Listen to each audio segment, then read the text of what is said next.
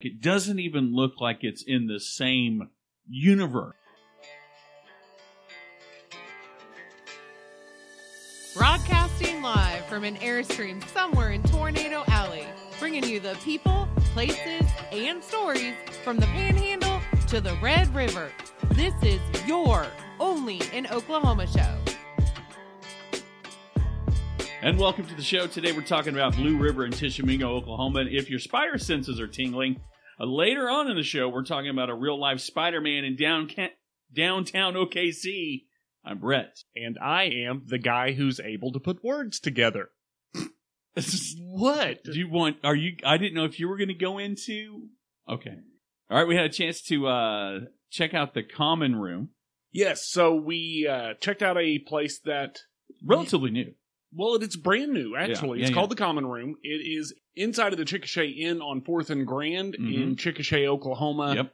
It used to be a little dive bar in the hotel. That was there forever. But the pandemic destroyed it. It went out of business. Mm-hmm. So this place is under new management, and we thought we'd give it we thought we'd check it out. But here's the cool thing. You talk about management. We're not talking we always talk about multifaceted. Our buddy Ronnie Davenport over at Teleboard does a little bit of everything. But let's talk about for just a second. You said new ownership. The dude is a freaking train conductor, right? That is my understanding. I mean, the dude drives a train and he runs a dang bar. Come on. Well, I believe that the person that actually runs the bar is Courtney. Well, yes. We met her. We did She's meet her. super nice. Super nice, yeah. They've got a lot of things in the works. They're working on getting some live music in there. But anyway, long story short, if you're looking for something to do in the town of Chickasha, I'd say definitely check out the Common Room. Yeah, we happened to go in on Wednesday when it's free pool night, and you got your butt handed to you. I got my butt handed to me by a woman, by a local. That's what happens when you city slickers come into these local owned establishments. You from around here. She took you what, for about $1,000? For about $1,000. Yeah, about $1,000. But yeah, they've got karaoke, got all kinds of stuff coming. You definitely want to check them out if you're in Chickasha proper. I would agree with that 100%. But we have something to talk about. Let's give them something to talk about. Something blue. Something blue, something... That's like, something new, something borrowed, something blue. No, that's wedding. That's for a wedding. Yes. This is something different. We are talking about the Blue River in Tishamingo, Oklahoma. So this thing winds its way through the southern region of Oklahoma. It's really majestic, and if you are a nature lover, I think you're going to be pleasantly surprised about what you find at Blue River. I don't think you use the adjective majestic lightly when you talk about this place. I don't. I actually don't use the word majestic very often at all. Right. We usually say words like, so cool, that's cool, it's awesome. But majestic is, you're in some pretty, I think you're in some tall cotton or some deep blue water. Beautiful deep blue water for us to say something like that. Absolutely. So the Blue River is one of the last streams in the state of Oklahoma that actually flows from its natural source without any interference of man-made structures. We talk about a lot of water in Oklahoma. There's a lot, yeah. that has history with the Army Corps of Engineers coming in and making it bigger, making it wider, making it deeper, damming this, damming that, because, Oklahoma was a giant dust bowl at one point in time. Right. So the fact that this is a river that stands on its own historically untouched, is cool. You're right. But it sits atop the Arbuckle-Simpson Aquifer, and that is the source of drinking water for all of the nearby inhabitants in Johnston County, but more specifically about 8 miles from Tishamingo. But it has 6.5 miles of shoreline. And nobody really knows anything about it. It's probably one of Oklahoma's best kept secret hidden gem. It's in that hidden gem category. It really is. It really is a hidden gem, and it's not just because everything about it is gorgeous. Right. I think the water is the star of the show. Crystal clear water. You can't call yourself, you can call yourself the Blue River at Whitewater and probably... Obviously, with the name Blue River, you're going to expect blue water. Well, yeah. Like, when I go to Whitewater and it says Raging Rapids, I expect Raging Rapids. Right. So it does live up to the name. But more importantly, everything around it, you're surrounded by lush greenery on all sides. Big boulders. Dude, there's not enough water in Oklahoma with big boulders. No. I'm telling you, looking at the pictures, it doesn't, we just did a show recently where we're like, it doesn't even look like it's in the same universe. Right. It's literally looked like it's out of Montana or something like that. But more importantly, I think this was really the perfect spot for a lazy summer day.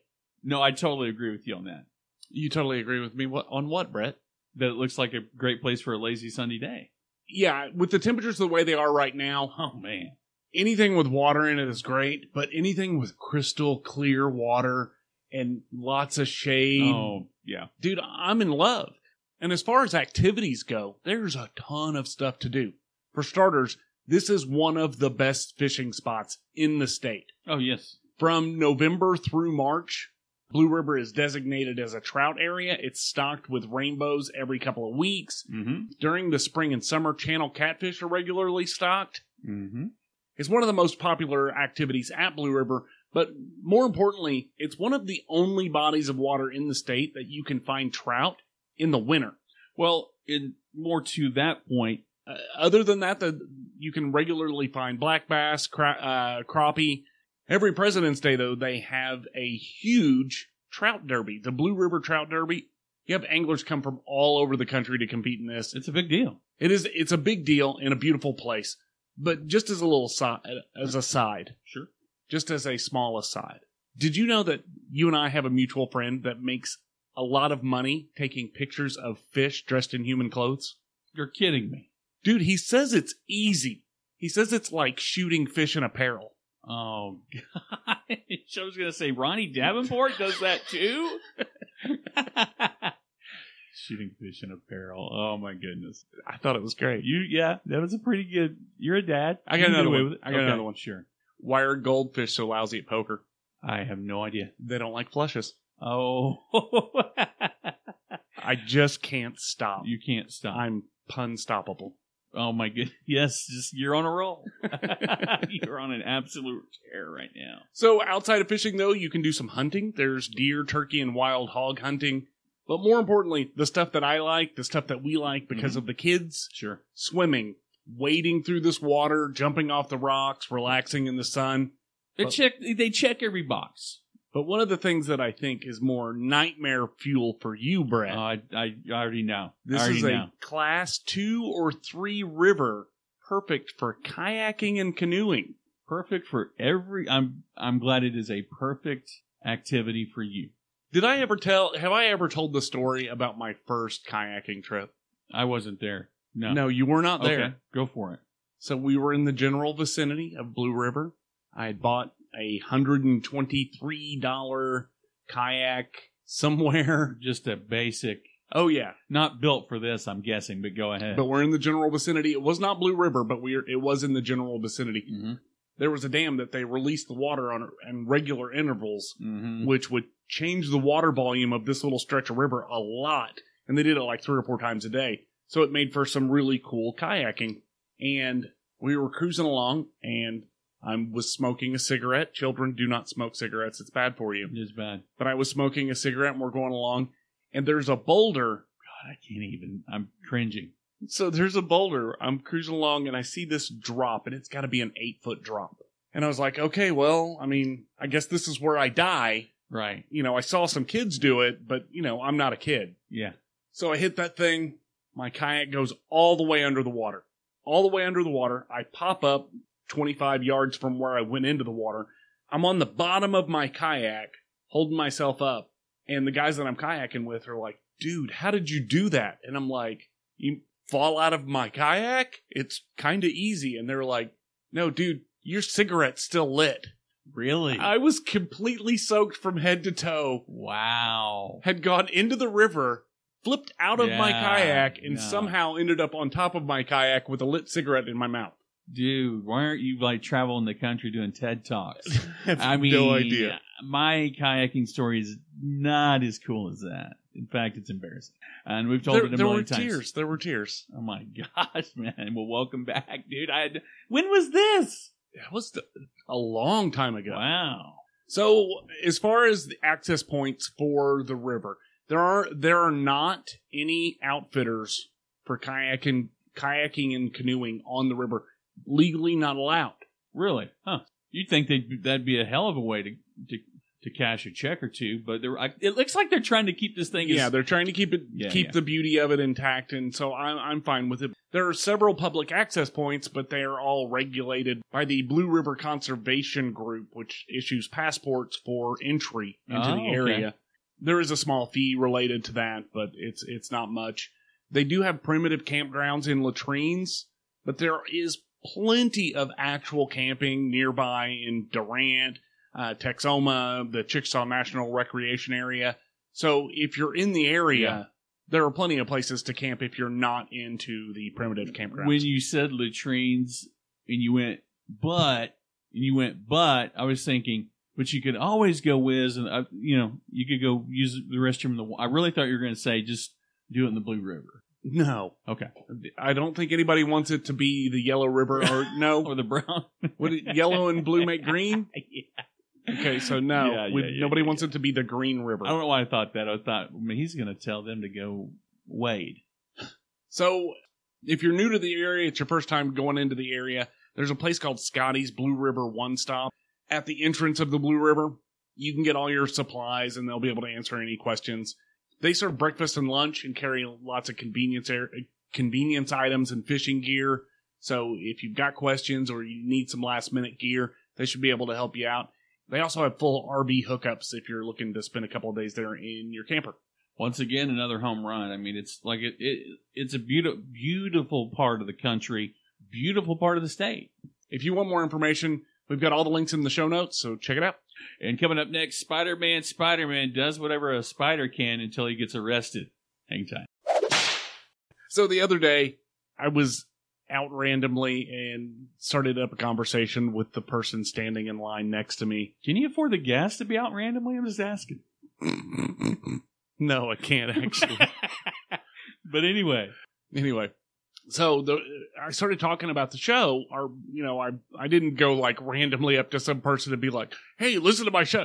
No, we were talking about travel and tourism, and they asked me what I did. I said I do this show, and I pointed at my shirt. Yeah, and they looked at me like I was insane. Like, yeah, and then I looked down at my shirt. Yeah. And I wasn't wearing an OnlyinOK shirt, so it didn't make any sense. Make any sense. That I was like, "Yeah, I do this show." They're like, okay, the red shirt show? It was literally just a plain t-shirt, right? But I was pointing at nothing. Yeah. So I think that's a sign? A clear sign that I need to replace all of the shirts in my closet with carbon copies of my OnlyinOK shirts. Or in your kids, too, they need to only wear OnlyinOK shirts. If you have a small business and you need that level of advertising, then you've got to reach out to our friend Ronnie Davenport. He's a firefighter, a screen printer. I think he's got his law degree now, so if you need help with a Supreme Court case or something like that, I'm sure he could help you. But more importantly, if you need shirts, he's the guy to go to. And if you need a free quote, you can give him a call at 405-517-2174. Or find him on the web at tailboardapparel.com. So, Brett, what is up in the news? Well, in the news, I don't know if you've been living under a rock or if you've been living at the top of Devon Tower, then you would know that a man scales OKC's Devon Tower as an anti-abortion protest. This story comes from KFOR and Kerry King. A man climbed Devon Tower in OKC on Tuesday morning as an anti-abortion protest. Hold on. What?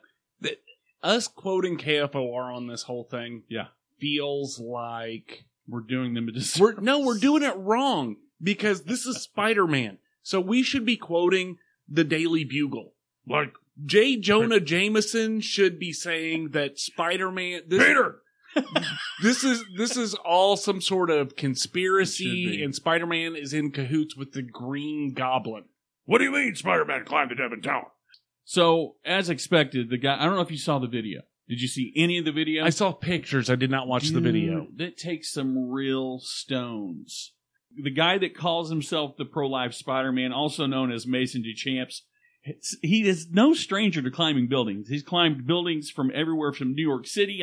I think at one point he's climbed the Aria Hotel, which is 600 feet with nothing. I can't climb a ladder to the roof to get a no supply. Dude, I can't walk the distance of Devon Tower without a bottle of water. He climbed it? Only using, like rock climbers use chalk? Yes. He only did it using chalk on his hands. That's a 50-story building. That's crazy. Yeah, that's huge. So he reached the top where officials were waiting for him and took him into custody naturally, but he had a smile on his face. In fact, there's a picture floating around of him, someone taking it from an inside the building perspective when he's given the freaking hang loose sign. Mm-hmm. But he was arrested and only booked on a misdemeanor trespassing charge, which I'm sure he's got his Venmo probably pays for his bail. I'm sure you're probably right. But you said he climbed the Aria, which is 600. Was that the same thing? Was it a pro-life? Yeah, he did that one in protest of COVID-19. The COVID-19 mandates. Yeah. Mm-hmm. That's taken social distancing to a whole nother level. Like 600. It's 6 feet, please, not 600 feet. 600 feet in the air. How badly do you want to die? I don't know. I just, like I said, you're hard pressed to get me to climb on a ladder 10 feet to hang Christmas lights. More importantly, though, this is Oklahoma. Yeah. You're going to climb 50 stories in Oklahoma. I get it in New York, whatever. It's New York. Yeah. You climb the Empire State Building, whatever.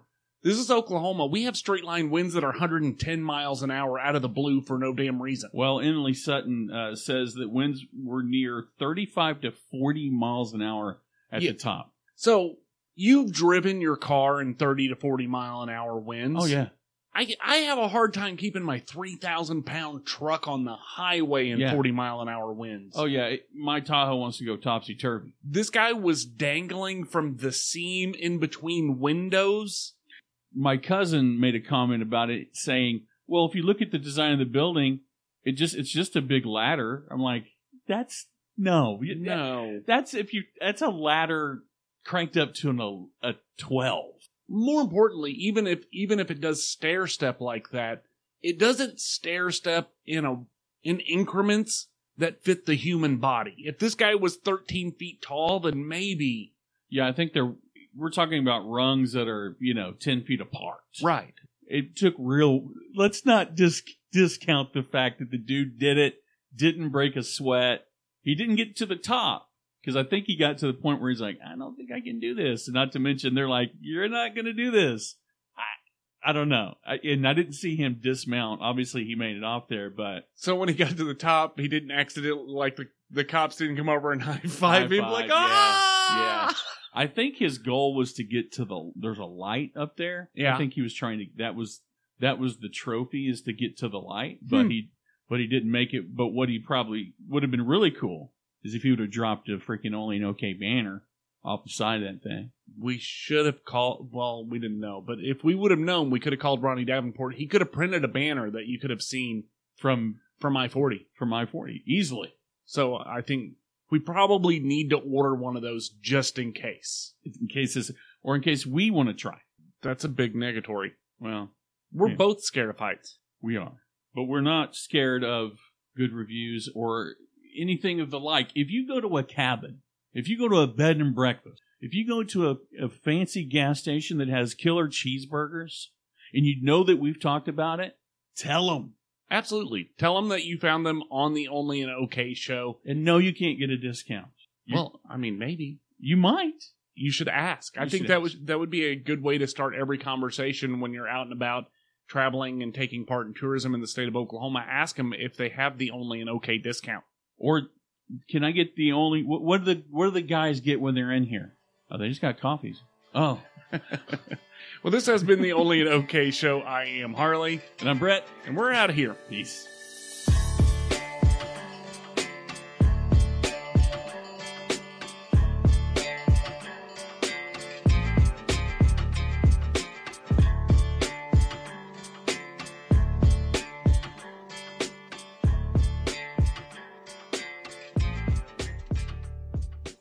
You have hot dogs for fingers.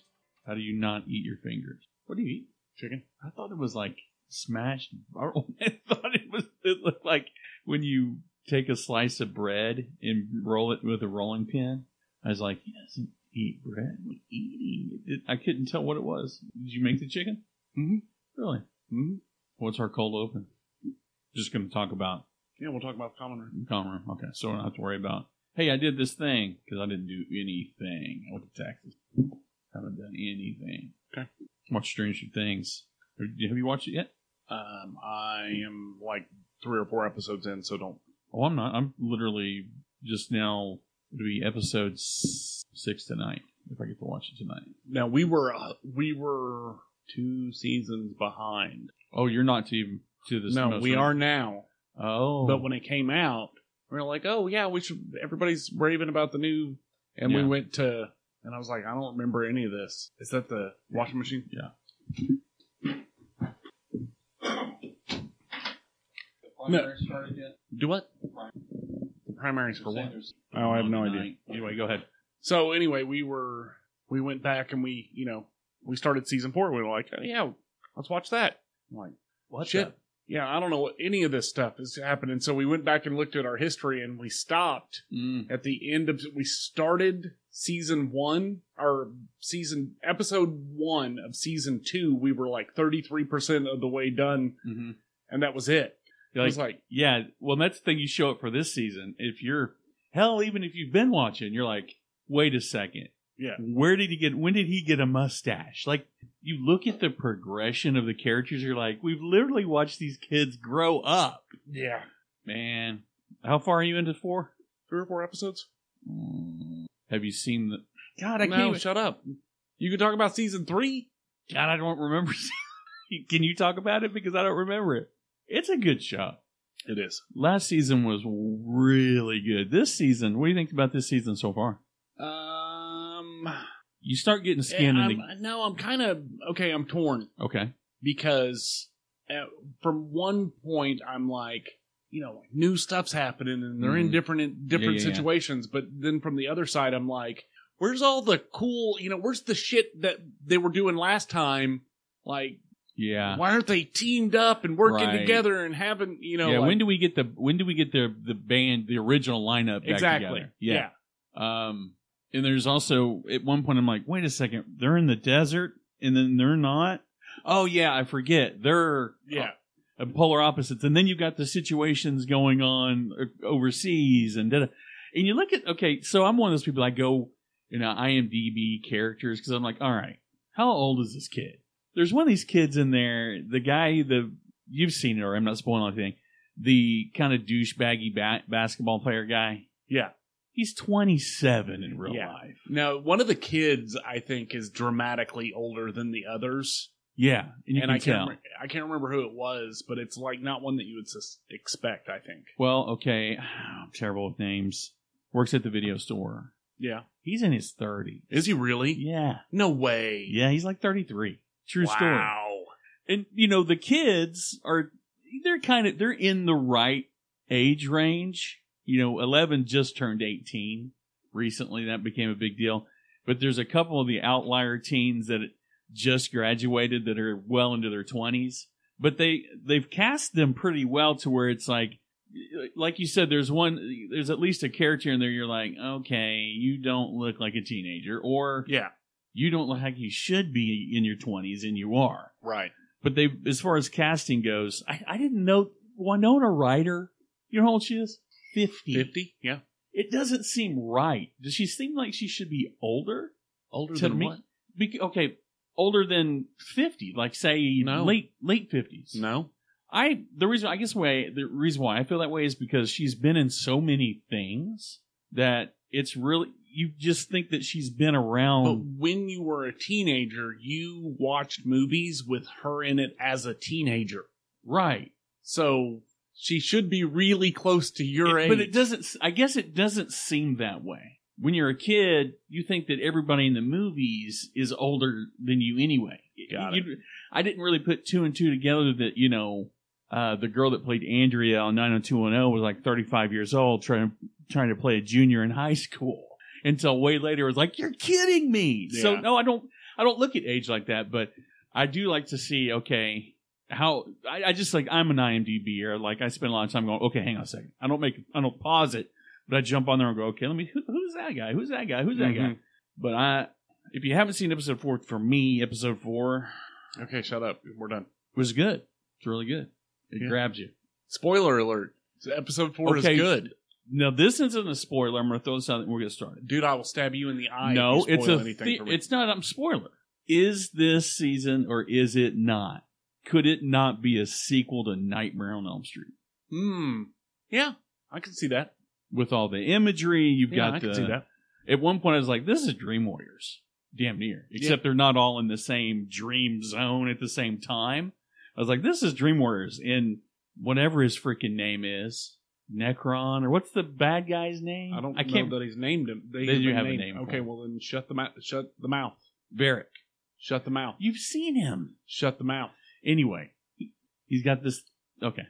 Just saying, it could be a spiritual sequel to Nightmare on Elm Street. Agreed. Let's go. Okay. And 3, 2, 1. And welcome to why is it that so hard right there? And welcome to the show. I don't want him taking a drink. It's my lips that need to not get hung up on each other. Because I got big lips. That's getting cut out of the show. I have enlarged lips that are engorged with blood. 3, 2, 1. When you kind of smile, when it starts in you smile. You kind of smile with your eyes a little bit. Mm-hmm. It's so cute. 3, 2, that's going to go in the opening. 3, 2, 1. And welcome to the show. Today we're just, I want to say something. I see that and I want to say something else. Okay. 3, 2, 1. And welcome to the show. Today we're talking about Blue River and Tishamingo. I tried so hard not to flub it that I just kind of like drove over a speed bump really slowly. Okay. And welcome to the show. Okay. 3, 2, 1. And welcome to the show. Today we're talking about Blue River and Tishamingo, Oklahoma. And a little bit later, we're going to get your spidey senses tingling because we had a real life. You need to start over. Why? You didn't like that? No, I don't. We get your spidey senses tingling. Okay. 3, 2, 1. And welcome to the show. Today we're talking about Blue River and Tishamingo, Oklahoma. 3, 2, 1. And welcome to the show. Today we're talking about Blue River and Tishamingo. I saw you doing that thing with your hand. It threw me off. 3, 2, 1. And welcome to the show. Today we're talking about Blue... Okay, I'm done. You're doing such a good job. Right, ready? 3. The kid is hot tonight. Whoa! And where will it be tomorrow? And will it make it through the intro? God. You see him stumbling so far. You see him stumbling to the show. Okay, ready? 3, 2, 1.